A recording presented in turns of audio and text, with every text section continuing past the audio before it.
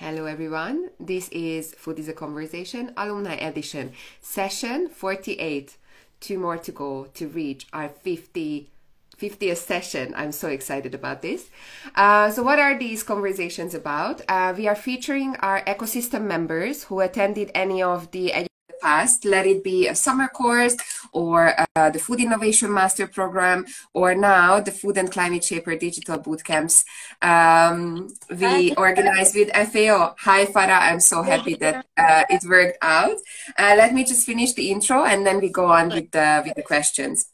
So we host these sessions twice a week, once on Tuesday and once on Thursday. We try to allocate the time slots differently because, as you can imagine, our alumni are from all over the world, so we want to accommodate all time zones. So if you don't have the time to follow us till the very end, no worries, because we will post the session on IGTV and you will be able to rewatch it or watch it along the other 47 sessions what we have recorded so far this year. And I'm also very excited because we have many more people to feature next year, especially because we are finishing the second edition of our digital bootcamp on the 20th of December. So watch out for the upcoming 40 people who I can feature along the way. It will be a very casual 30-minute conversation, so you will learn a bit more about Farah and her local food system and what she learned during her educational program and how is she applying that in her life right now or professional private goals. So yeah, it's a very casual conversation. Please post your questions if you have any, and let's start. So Farah, please introduce yourself. Tell us where you are dialing in from and how did you end up being my classmate in 2018 in Italy. Okay. Hello, Julia. Hello, everyone who's joining. So my name is Farah, obviously, and I am from Jordan. Jordan is in the Middle East, if anyone doesn't know. Basically, I'm passionate about food innovation, sustainable development, slow food, and in my career that I would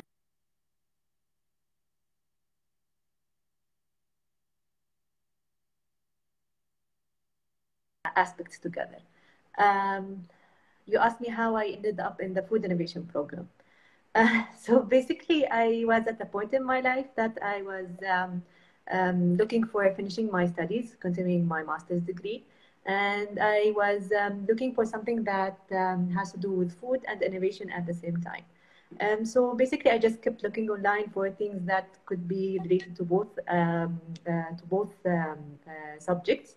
And I found about the food innovation program. And as soon as I opened their website, read a little bit about the previous edition, I just really thought that this could be a good program and a good fit for me.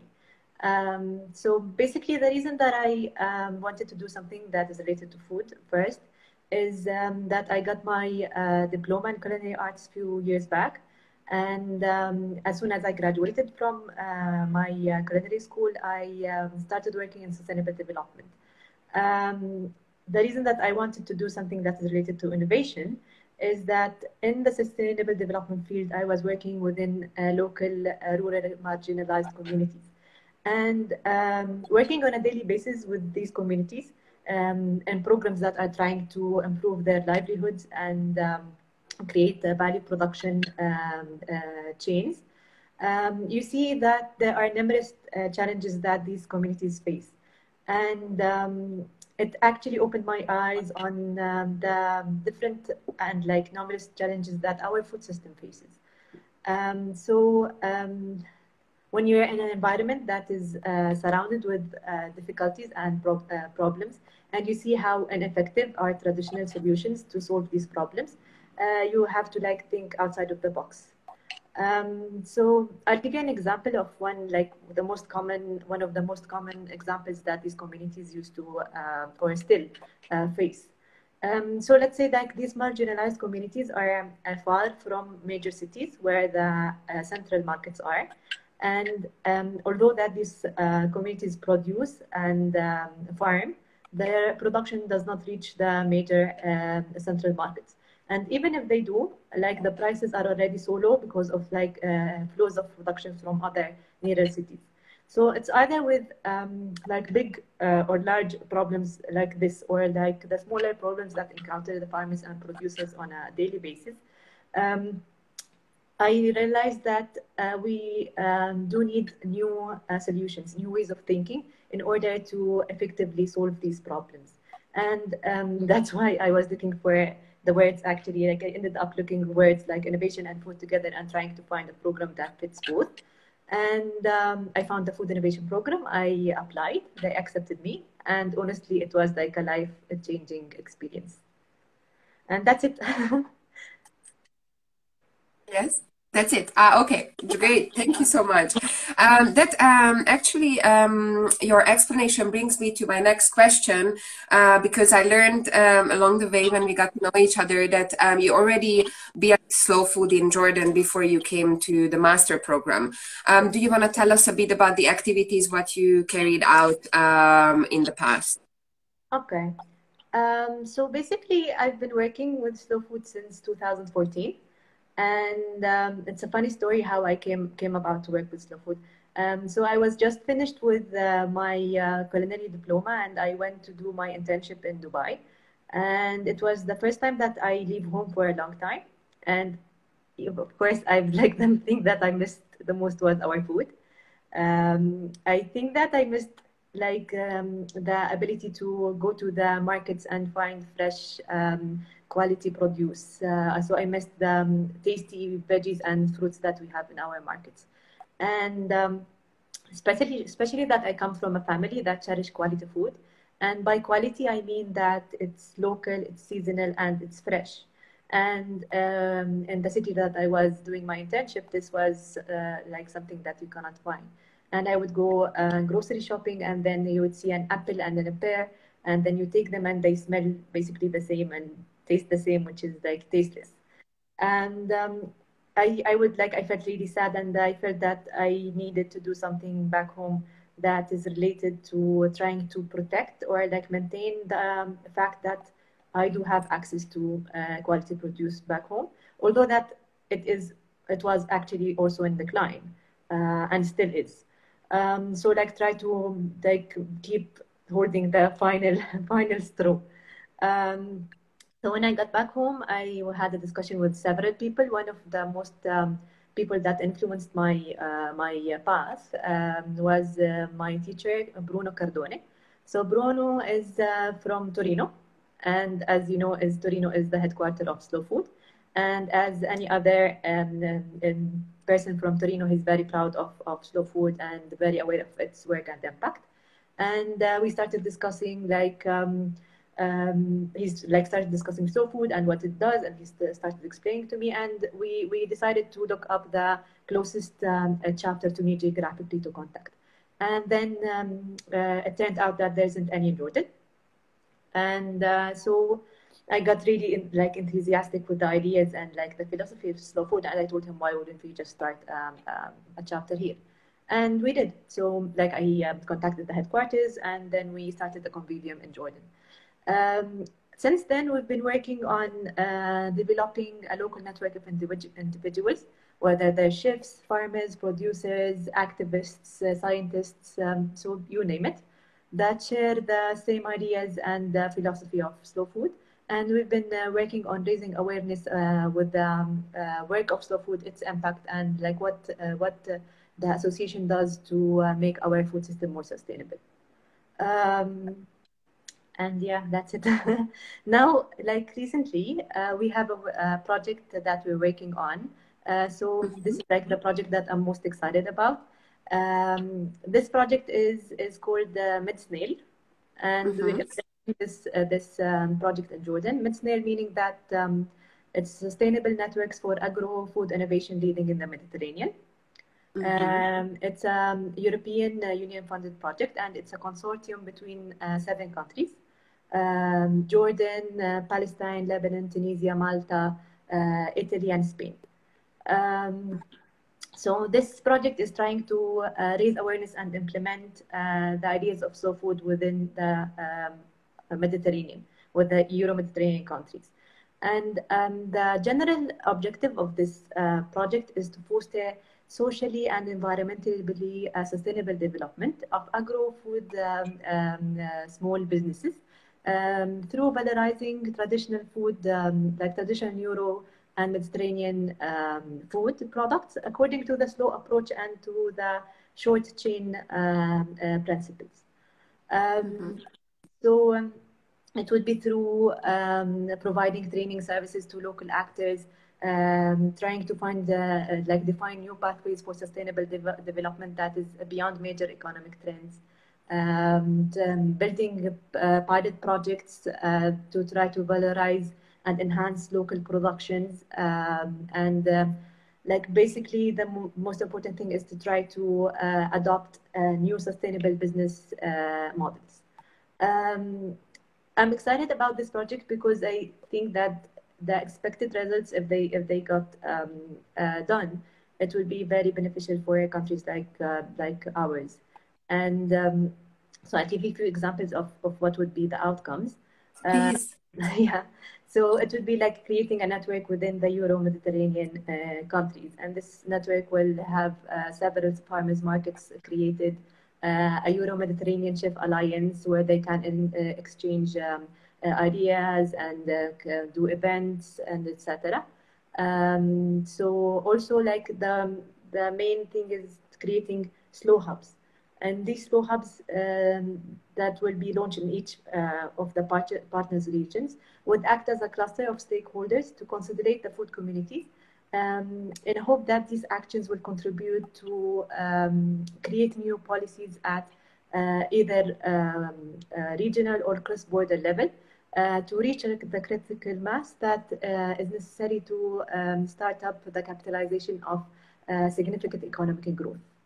Um, Now, I'm really excited about this project, and it's like the still needs it's 3 years project, and we're on the second year, and we'll let you know later on. Like we'll keep you posted with all of the updates and like the milestones that. Please. So, then because it's a multi-stakeholder project, if I understand it Yeah. correctly, and you are responsible for carrying out these activities in Jordan specifically. Can you tell me how is this project perceived? So, when you are addressing these stakeholders, are they open to collaborate and learn and be part of this project? So far, yes, because until like because the product is how do you say divided into phases, and now we're in the first phase, which is working with the local communities, and we're doing like we're mapping the territory of the area of intervention, and we're working with mapping also the products and the producers, and the local community so far is very accepting of the ideas, and they're very exciting. It's just like beyond beyond like beyond the way that I've imagined it. They're very open, they're very helpful, and they're very curious about what would this project lead to. I think that the difference between this project and like other international organization funded projects is that what Slow Food does is that it works with the people and from the people. So it's a grassroots organization, and it's just about building communities within the country that the or like each region that the community is responsible for their own um, community. It's not about just having like certain amount of funds and then you spend the fund and then there is no impact. So it's just planting the seed, and then the seed will grow, and then it will affect like influence other communities to do the same. So I hope that this would be like a great start within this like the certain area that we're working on, that it will spread to the other areas also. Yes, And it sounds like you need to have a regenerative approach even with these projects to make sure that it's then ongoing afterwards. yeah, hopefully. Like this is why they're doing the slow hubs, because the slow hubs would be an entity or like a consortium that will continue working even after the project to like consolidate the food communities and give them support. Yeah. And do you have any tools to already measure the impact along the way of this project?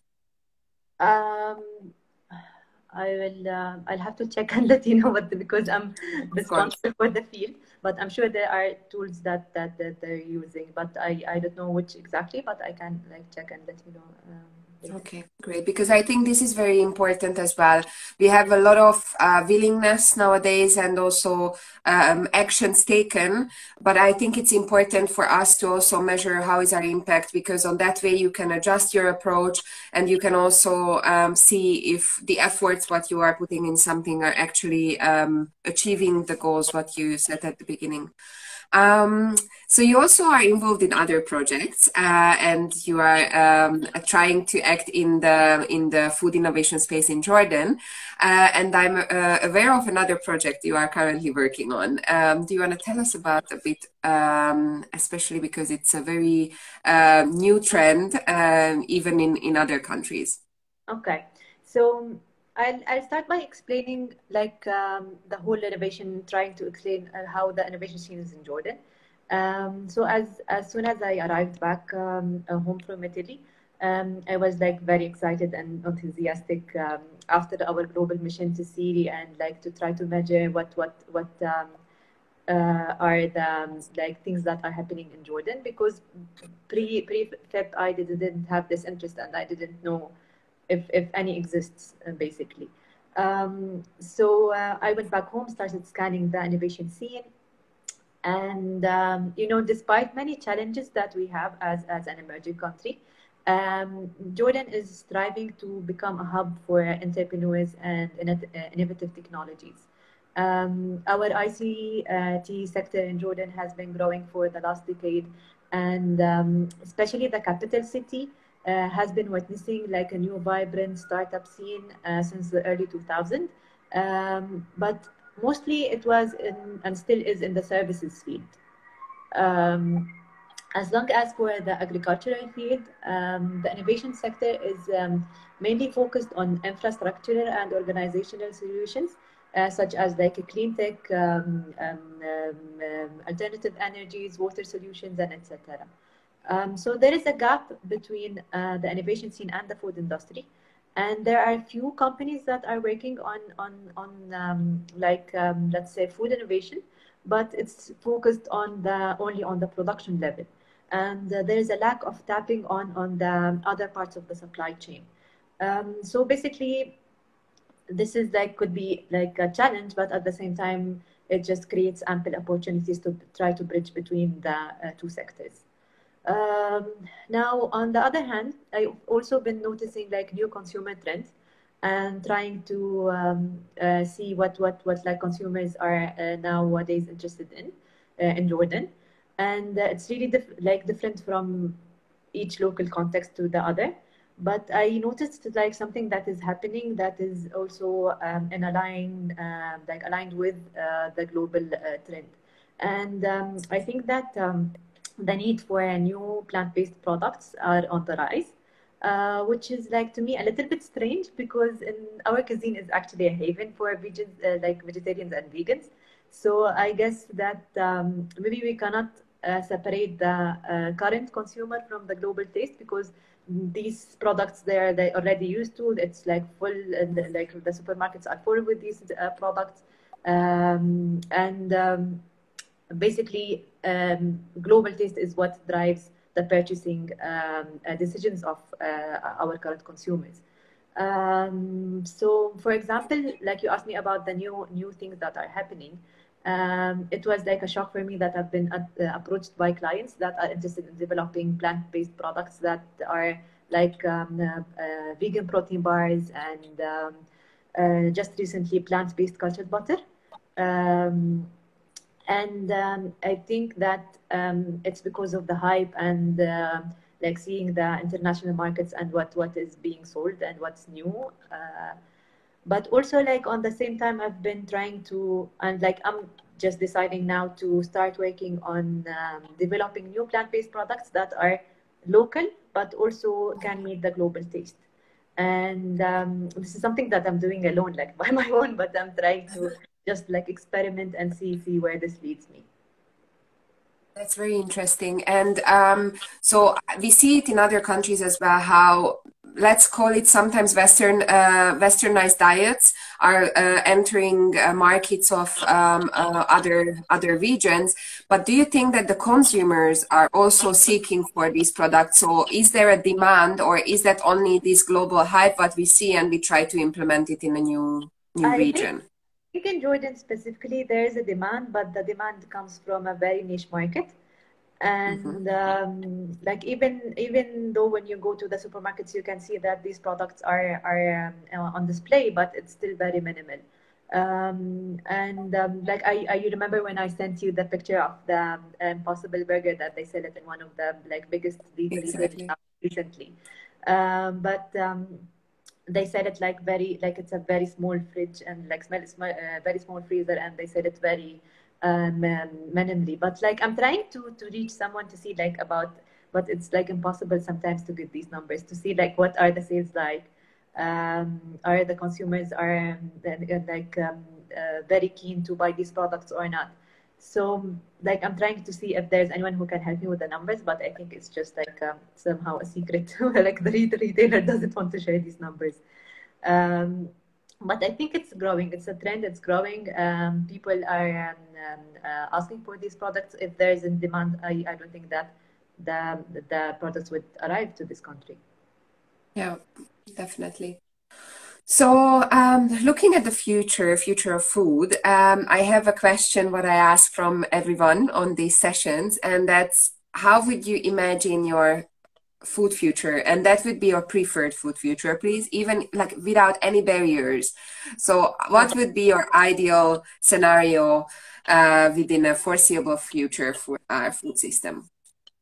I think that my preferred future would be a future when like each and every person on this planet would have access to good, clean, and fair food.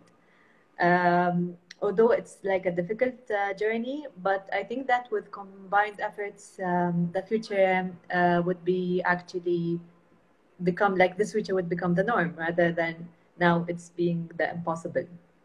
So yeah, good access to good, clean, and fair food to everyone. Very nice, very nice. Thank you so much, Farah, for Thank you. sharing your experiences with us. For those who join us later, don't worry because the session will be posted on our IGTV, so you will be able to watch it later Okay. at your free time, and also the other sessions what we have recorded so far. And stay tuned. The next session is next Tuesday, 6:30 p.m. Central European Time. And well, that's it. Farah, thank you so Thank you, much. I'm Maria. happy I Thank you, could host everyone. you. Okay. Sorry? Thank you for like to you and everyone who joined, and that's it. Thank you, and like I'm really excited and glad that we had this conversation. Thank you. Okay, sweetie. Bye Bye. bye. Yeah.